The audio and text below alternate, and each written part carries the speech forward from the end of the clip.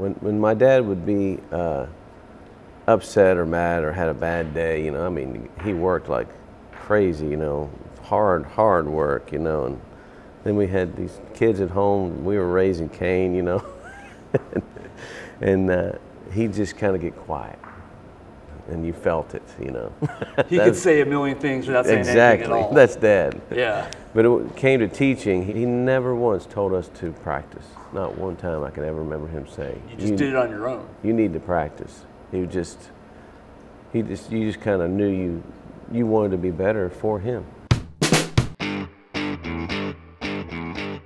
6 months you went 6 from months. not playing mandolin at all Yes. to playing in a band. Yeah, yep. Did you feel in over your head, or were you confident? Oh yeah, I was totally over my head, but my dad didn't have a mandolin player in the band, and all I did was he taught me to play rhythm, just like yeah, exactly. Yeah. And played just a few little solo things, and that's how it started for me. Sink or swim. I always say that. And these guys were old guys. They're all in their late 30s. Yeah. How old were you again at this 14. point? You're 14. No big deal.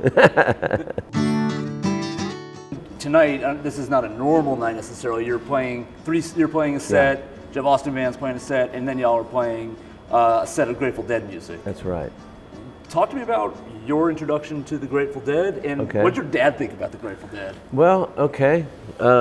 Wow, mine goes back to when I was a teenager, and I had friends that weren't necessarily into bluegrass at all, and one of my absolute heroes is David Grisman. So I had known about Old and in the Way, and had that, but I didn't know about the Grateful Dead as much as I knew them, and so. To you, the Grateful Dead was Jerry's side project. Exactly. To what you were exactly into. Right, and I say that a lot because I tell people from the stage when we do these shows that most of the folks in the audience came to the kind of music we play through Garcia and the Grateful Dead by a band called Old and in the Way. And I came to the Grateful Dead through David Grisman and Old and in the Way. It's just a little different. And so I had to kind of discover what they're talking about, and I'm such a David Grisman fan. I had everything he did and wanted to know everything about him, and then I had some buddies who were into the Grateful Dead, and we went to shows. So I went to quite a few shows. I did all the DC and Philadelphia shows is what mainly I did. It was so different from pop radio and all that stuff, that I was hearing in the 80s especially, Even though I liked some of that, the first show I ever went to at a rock concert was Rush. And I was about 16. I couldn't believe the music coming out of three guys. Well, Neil Peart counts as like 6, but yeah. He does, you're right. It's funny, I took my 2 sons to their first rock concert. It was Rush. Oh, yeah? So, yeah, I got to do Dad, that. What is this? No, they loved it. They absolutely loved it, The time I was 21, I've been playing a lot with David, and David lived on the West Coast, we were on the East Coast, and he had a thing he put together called the Bluegrass Experience, which was basically my dad's band with him. And we did a lot of touring for a year, and just got so tight with David, and David, I was playing a kind of a cheaper mandolin that I had, and David said, "Hey man, I got a mandolin for you at home." And I didn't say anything. I didn't know what to say. And my dad went out maybe a month later and did something with him. I wasn't along. He comes back with this mandolin. So that's the one I'm playing tonight. I was 21 and he... That was Grisman's mandolin? Yeah, he gave it to me, yeah, when I was 21. And that's the type of guy he is. He's a wonderful, wonderful man. That's beautiful. Very generous, I'm not the only guy he's done that for, And to me, the best maker in the world right now is Stephen Gilchrist, and he made that mandolin for him. And David told me the story on it. It's 1981. He said he was living in Mill Valley at the time, and he said, I got a note in the mail on my birthday to go down to the post office. There's a package there. And this fella's from Australia. Gilchrist. And he said, I got down there and here's a mandolin. And it's made for me and it was on my birthday. And I asked some of the guys in the band at the time too, because he never played it much. You know, he has great instruments, but he never played it that much. And it was like a new instrument. A lot of guys don't like new, you know. You gotta break it in. Yeah. So, and by the time I got it, it was only 7 or 8 years old, but the neck was coming out of it. The glue had given away, and I had a guy repair it for me, and I've played it ever since. And a lot of people really like the sound of this instrument, you know, but it's from playing it, you know, dry and, you know. Going through different temperatures and Exactly. traveling in different rooms. That does it, I think, to me. I mean, you can keep one pristine, never take it out, never do all this stuff, or you can, it's a tool for me. Long about 1989 and 90, he had rekindled his friendship with Jerry. They had kind of parted ways for a long time, and Jerry was off doing the Dead and going everywhere, and David was creating his own music, dog music. So they got back together and started making music and recording, and you know, I'd call out to his house and talk to him, and he'd say, "Hey man, let me put you on the phone." And Garcia would come on the phone, you know, and I'd start just talking to him a little bit. Didn't know what to say. I was just 20 years old, you know. So what did you say? You know, actually, before I got on the phone with him, I met him because I was in Washington, D.C. We played on the Mall, a 2-week National Folk Festival, and it was put on by this guy that kind of ran the stage we were at, by Tom Venom. Tom Venom worked at the Smithsonian, and he was a musicologist, and he wrote some books on drumming. Okay. And he would go to Haiti and study all these Haitian drums and record them, and he'd go around the world and do this. Well, Mickey Hart found him, and they became big buddies. So we were at the Mall playing, and he said, "Hey, do you know this band, The Grateful Dead?" And I said, "Yeah." Heard of them? Yeah. He said, I said, "I went to see him before, you know." And he said, "You want to meet Jerry?" And I was like, "Yeah, sure," you know, 20 years old, 21.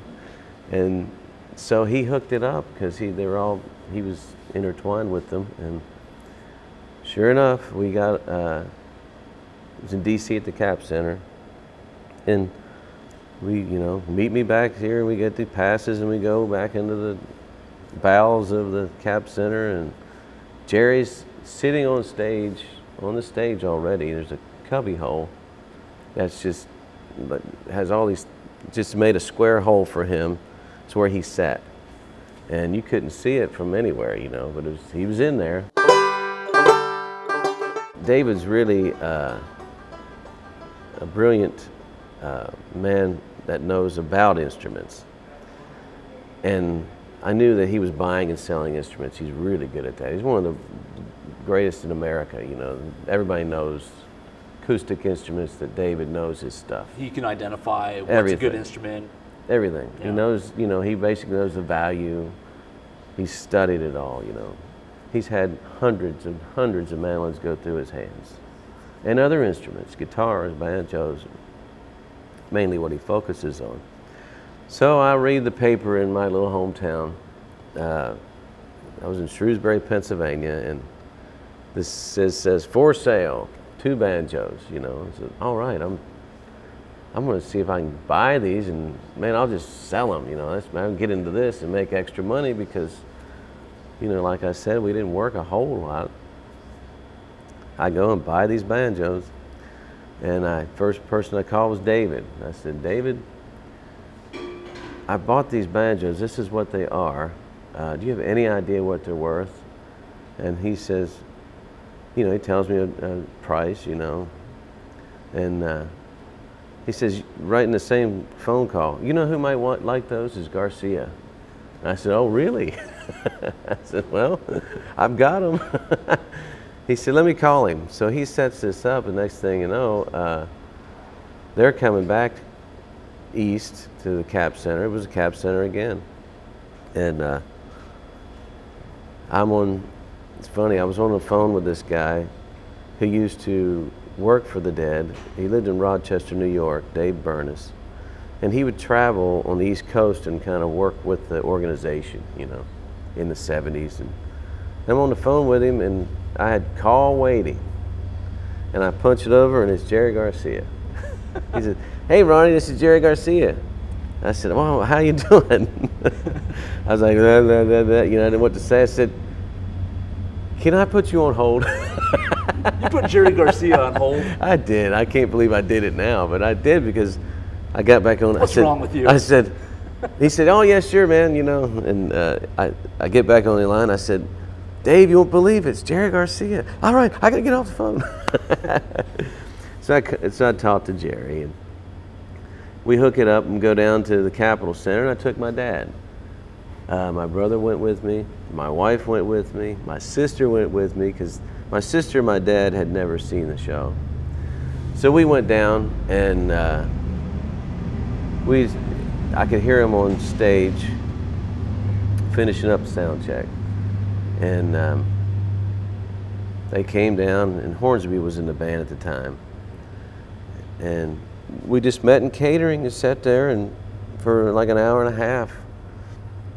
And he and my dad kind of rekindled there, because in 1972, David came east to a bluegrass festival my dad was at. And he came up to my dad and he said, "I want to introduce you to my new banjo player in my band." And his name's Jerry Garcia. So that was 1972, and this was 1990, so 20 years, you know, had passed. And they talked about a lot of, you know, the older generation bluegrass music, and Jerry was just, you know, you could tell that he looked up to my dad, you know, because he was younger, and he was just talking about all kinds of musical things, and he knew that I you know, liked his band, the Grateful Dead, and because he turned to me and he said, "I want you to know that your dad was a big inspiration for me playing music." You know, I was just like, boy, I put my chest out. Got all proud. I did, man. I was beaming. And we had a great visit.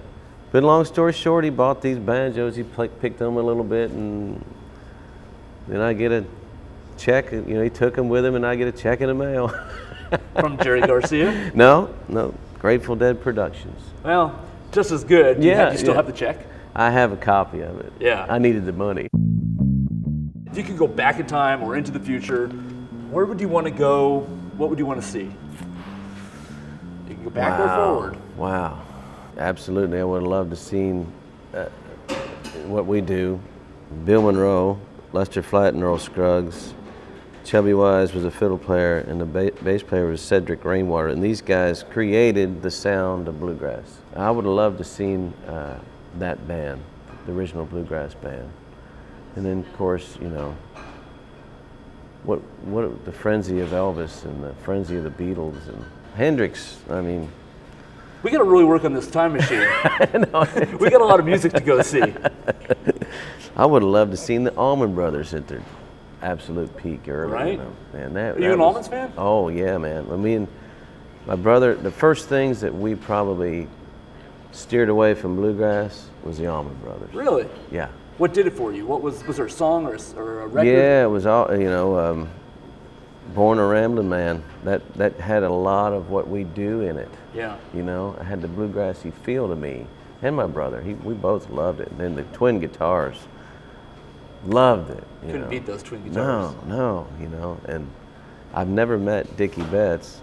I spent about an hour with Greg Allman before in New York and talked to him quite a bit about different things, because I told him I'm from Nashville, and they were born in Nashville.